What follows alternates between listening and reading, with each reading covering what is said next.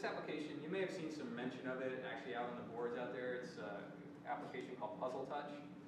So basically, this is a Silverlight application. We're probably going to get a little bit of network late. Well, it's actually running a little bit faster. The conference network was slow previously. So this application, it's running in the browser right now. I'm just going to pull up one of these videos. It's a jigsaw puzzle application. And the application, it's called Puzzle Touch. However, it's completely mouse usable. So if you were to publish an application like this, the changes in the UI for them to move it from a touch version to or from a mouse version to a touch version, it's actually, there's really nothing that's being done differently, aside from handling touch-specific events for things like panning and zooming, where you may not do that with the mouse. So let me just go into one of these puzzles here. So what this app is doing is they've taken a full motion video, they've sliced it into puzzle pieces, and then you can casual game where you can actually just put the puzzle together based on the video pieces. But if we look at the experience, all the actions of kind of moving and navigating with the pieces, this is all translated as normal mouse move events. Can you turn the video? Sure, sorry about that. There you go.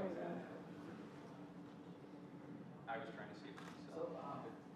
So, questions on the touch screen. The Windows 7 touch is not as sensitive or responsive as the iOS. Do you know if Microsoft is doing something to improve that? So this is very Windows 7 specific. Well, what do you mean when you say it's not as sensitive? Because there's a lot of things that play into it. Like most tablets previously were, there's different tablet screen technologies like resistive touch versus capacitive touch. The event reporting, I would imagine that from a software standpoint, you would be seeing the same level of support.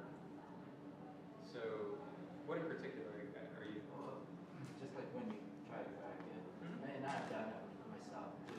Yeah. See, it has a little bit of delay. But there's so many things that are playing into this. It's hard to. I also developed for iOS. Yeah. It's very responsive. It's just, that's the reason the consumers really like it. It's like almost zero time. You're talking about the latency between moving something, right? And a lot of that, I mean, there's so many variables that play into that to point that on just like a Windows API or this. It could be application specific. I'm not going to put something on there to say that Microsoft's implementation of touch is better or worse than iOS's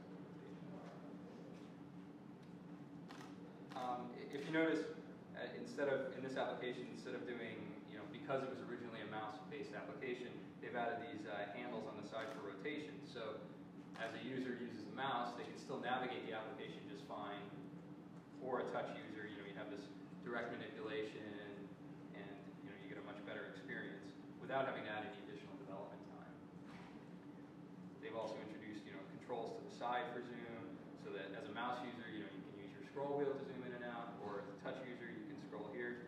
This one didn't actually introduce any multi-touch, but I'll show you another multi-touch on the side. The point is that you can take existing mouse-based applications and with only making some considerations in how you build your user interface, you can make them very touch optimized and a much better experience for touch-based devices with no additional development effort.